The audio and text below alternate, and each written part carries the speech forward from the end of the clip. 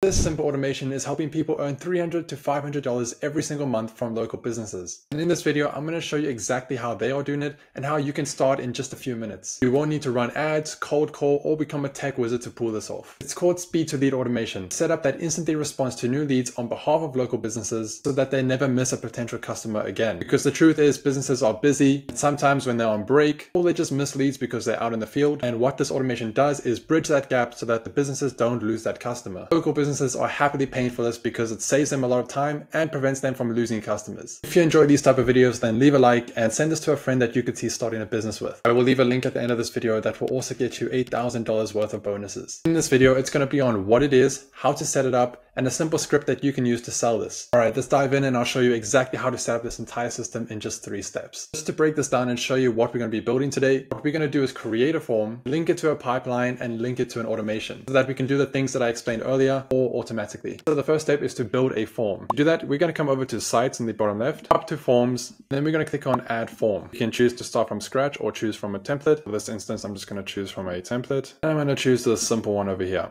Continue. Okay, so I'm going to leave these elements in over here and just remove the organization because I only want their name, their email, and their phone number. So I'm going to come up to the top here and just name it quickly with a really cool name and then click on Save. Okay, so that was step 1. The next step is to set up a pipeline. Pipeline is just a place where you can organize all your leads and see what stage of the sales process they are in. So to make one, just click on back up here, come down to Opportunities, up to Pipelines, and then I'm going to create a new pipeline. Now what we want to do is add stage names. These are the different columns that these can fall under. I'm going to add 4 simple ones, like new lead, requested a call, booked appointment, and finally client 1. Then I'm going to click on Save. I'm back to Opportunities, and then with this down arrow, I want to make sure I've selected the one I just created. See, now these stages have been created, and when a new lead comes in, depending on where we want the lead to go, it will populate under the respective column. Okay, so we finished step 2. The third step is to set up an automation. This is where the magic happens and where we can create this speed to lead automation. To do that, come down to Automation in the bottom left, come up to Create Workflow. You can select a recipe. There's a pre-built template. You can choose one called the Fast 5, which will reach out to the customer on 5 different channels. For this instance, I'm going to create one from scratch. Let's start from scratch. You give it a name at the top.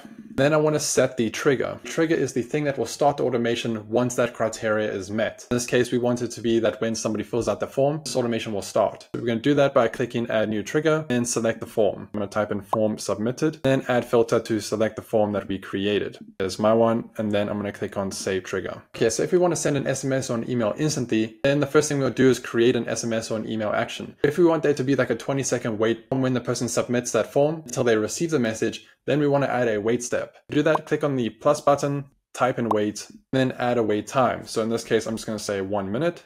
And then click on Save Action. Now, once the person submits the form, it's going to wait 1 minute before continuing. Now we want to send them an SMS and an email. I'm going to click on the plus button again, type in SMS, click on Send SMS. All we have to do is type the message we want sent. In this case, I'm going to say, hey, first name. And we can add a custom value here, which means that it will automatically pull from the name that they put into the form. Instead of saying, hey, friend, or hey, man, we can say, hey, person's actual name. So again, to do that, just click on this button over here, come up to contact, and then contact's first name. And type the rest of your message, like, are you available for a quick call? And then click on Save Action. And then you'll see the SMS has now been added. After the SMS action, I'm going to add a wait action to say that after that SMS has been sent, wait until the reply or wait a couple minutes before moving on. I'm going to click on the plus, type in wait, and then say wait for, scroll down to contact replied, and say reply to the SMS that we created. And then toggle the timeout to be 2 minutes and click on Save Action. Now if you come down to the plus, type in if else, click on it, and then click on select to be contact replied